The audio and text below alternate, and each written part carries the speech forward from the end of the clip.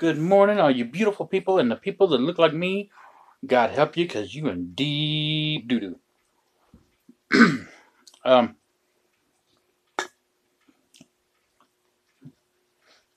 my beverage is empty.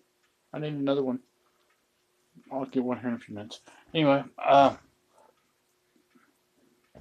first off, I was watching a live stream earlier,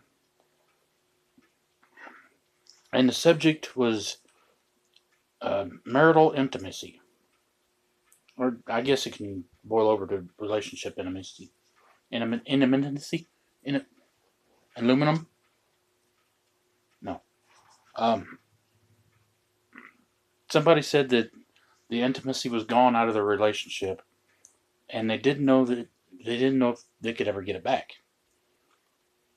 You can. It's just going to take some work. Um,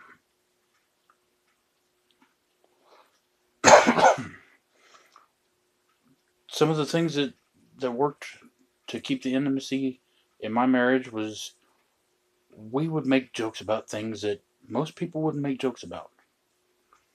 Like, let's see. Okay, me and my wife were in the thralls of passion one night, and I suddenly just stopped. I froze.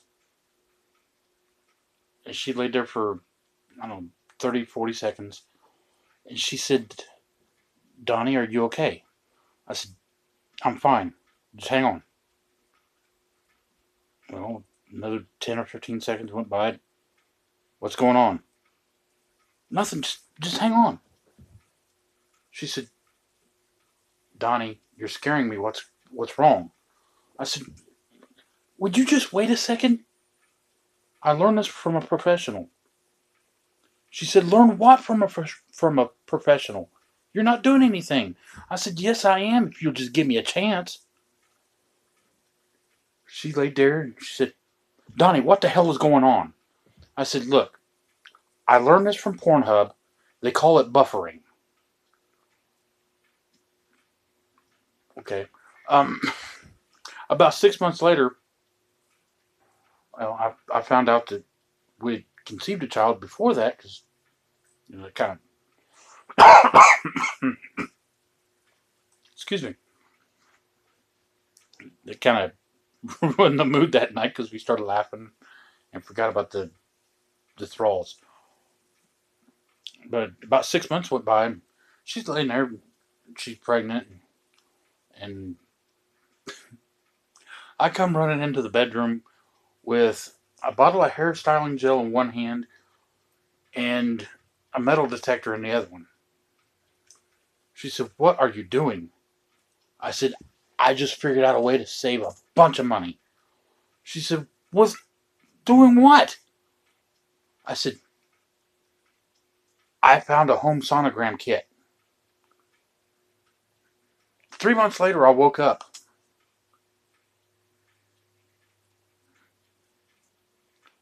in the delivery room. And you know those monitors that I spent a lot of time getting knocked out when I was married? You know those monitors that they have by the bedside? They they tell when a contraction is starting and how strong the contraction is. Well, I started watching that monitor and being a smart aleck, which is me. I've gotten kind of good at it. I've had like 4,300 years of practice. But every time one would start, I'd go, "Oh, honey, you're having a contraction." Donnie, I know I can feel it. A few minutes go by. You're having another contraction. I know. I can feel that one too. A little bit later, oh my God, that one. Honey, you're having a big contraction now. I know. I can feel it. A few minutes later, she turned and looked at me. My sister was in the room. This is a true story. If you guys ever ran across my sister, she would be able to tell you. Yeah, she was standing there. A few minutes later, my wife looked over and said, "Honey, will you hold my hand?" Oh no. Fellas, if your wife or your girlfriend or whoever is ever in labor and the contractions are getting up there and she has to hold your hand, no, do not do it. My butt backed up in the corner and I did not move until the doctor was down there with his catcher's mask on going, "Yep, here it comes." Yeah, don't ever hold a woman's hand when she's in labor. You'll regret it for. I'm surprised I can play guitar still. You'll regret it for the rest of your life. But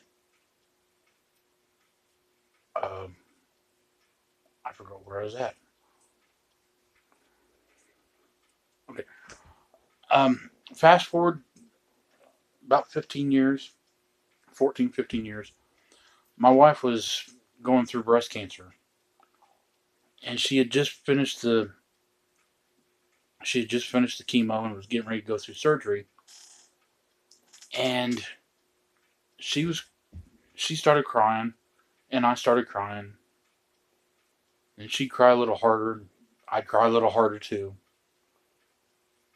Finally, we're both in tears because every time she starts crying harder, she's reaching over, smacking me, making me cry harder because it hurt. But I said, "Melissa, I want you to do me a favor when you get healed." She said, "What?" I said, "Well, I want you to take off running through the backyard." She stopped crying and looked at me and said, "What?" I said, "Well, I want you to run through the backyard for me." She said, "Why?" I said, "Well, you know how you get in a rowboat and you've got one oar and you just paddle on one side?" She said, "Yeah." I said, "Well, I want you to take off running and see if you run a straight line or if you just spin in circles." She goes, "What in the hell goes through your mind?" I said, "Nothing,"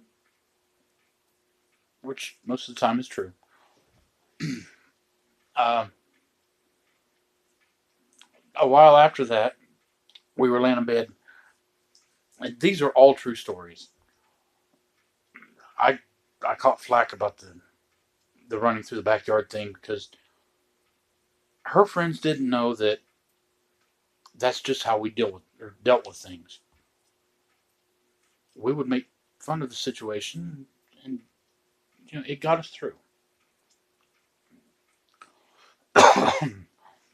But we were laying in bed one night after she healed, and we were talking about phantom pains.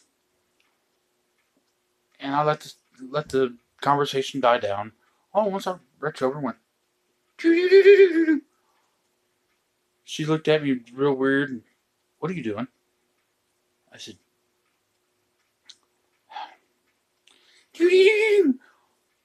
she, "What are you doing?" I said, "Well, we were talking about phantom pains, and I wanted to see if you felt." This was about that high off of her mastectomy scar. I said, "Well, we were talking about phantom pains, and I wanted to see if you felt that and if it helped you out any." Did it? "No, I'm going to sleep. I advise you to either go to sleep or get out of the bedroom." I slept on the couch. Oh, anyway, if you feel like the intimacy is going out of your relationship, do anything you can to restore that intimacy and keep it going. It doesn't mean you have to be physical all the time. It doesn't mean you have to have sex all the time. Make her laugh. Make her feel good. Compliment her. Spend time with her. You know, just don't give up. Anyway, um, what I brought you all here today for is I'm going to show off my lack of steel guitar skills. Um, I've been fooling around with this thing, not working on the fundamentals, just trying to get a feel for it. And I've come up with some pretty good stuff. Stuff like, wait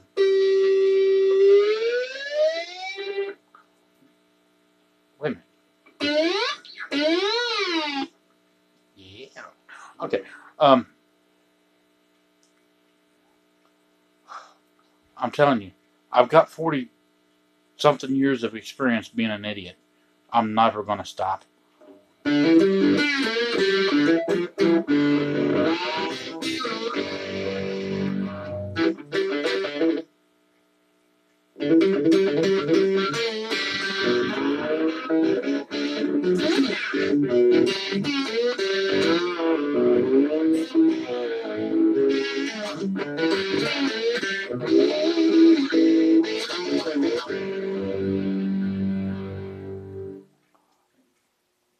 Slide guitar is not as easy as this one.